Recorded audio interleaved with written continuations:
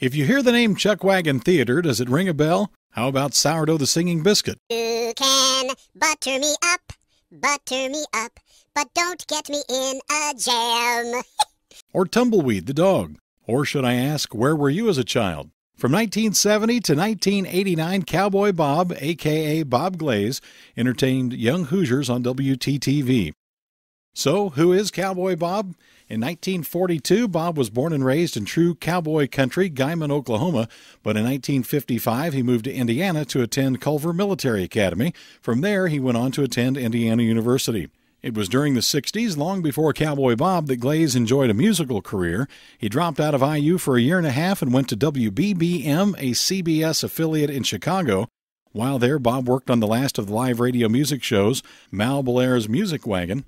On weekends, Bob toured as a warm-up to names like Connie Stevens, Hoyt Axton, Harry Belafonte, and the Chad Mitchell Trio, playing his guitar and singing his way around the country. He fell in love with broadcasting through TV shows promoting his appearances. Bob returned to IU and then joined the ranks of WTTV in Bloomington. In 1968, he moved to the Indianapolis station, where he worked as show director and occasional musical companion to Jane Hodge of Popeye and Janie fame. On their 1968 Christmas album, he was simply Bob. Hey, you don't become Cowboy Bob overnight. In the late 60s, legendary Friday night ghoul Sammy Terry got part of his scary appearance from a scoop light held by Glaze wallowing on the cold studio floor. Glaze went on to direct the show and become a huge Bob Carter fan. Eventually, Don Tillman of WTTV offered Bob, the musician from Oklahoma, a show of his own. But Glaze needed a character. I don't do clowns. Not that there's anything wrong with that. Since he was from the Sooner State, why not a cowboy? So, on January 7th, 1970, Cowboy Bob and his Chuckwagon Theater was born. The hitching post is waiting round the bend. Accompanying Bob were his horses, his always unseen cook, Cookie, voiced by Glaze, and his singing biscuit. Bob also introduced viewers to a dog named Tumbleweed. Bob taught Tumbleweed the stop, drop, and roll fire safety maneuver used in a famous public service spot.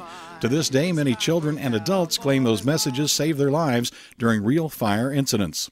But Bob's fondest memory of WTTV is meeting a beautiful film editor named Gail Butterfield.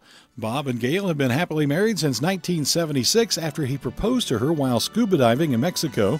They enjoy their Morgan County ranch homes, sailing, windsurfing, and scuba diving. Avid animal lovers, they support local and national animal shelters, plus one on the Caribbean Dutch island of Bonaire, their favorite vacation spot. After 23 years on WTTV and 3 years on cable, Cowboy Bob continues with public appearances and song recordings from his career. Finally, as Cowboy Bob always says, don't forget to take your nap, keep smiling, and remember, if you can't say anything nice, don't say anything at all.